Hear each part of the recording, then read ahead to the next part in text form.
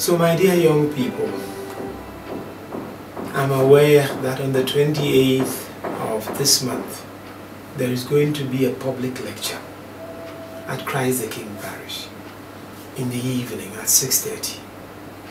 And it will be dealing with the responsibilities of the Ghanaian youth, prospects and challenges. Whenever I think of the youth, I just thank God for giving us so many of you. More than 65% of the Ghanaian population is below the age of 35.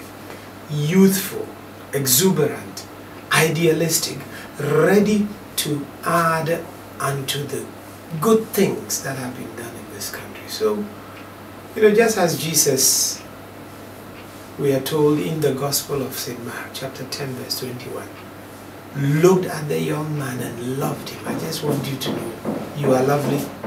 God loves you. Jesus Christ loves you. But God loves you because of how much potential He has put in you, how much talent He has given to you. So come, let us sit together. Let us look at what our responsibilities are for the future.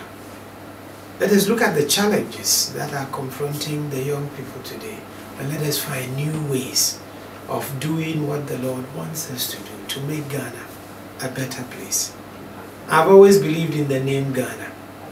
God has a new agenda, and God has this new agenda, and only the new people, the young people, only you can fulfill it.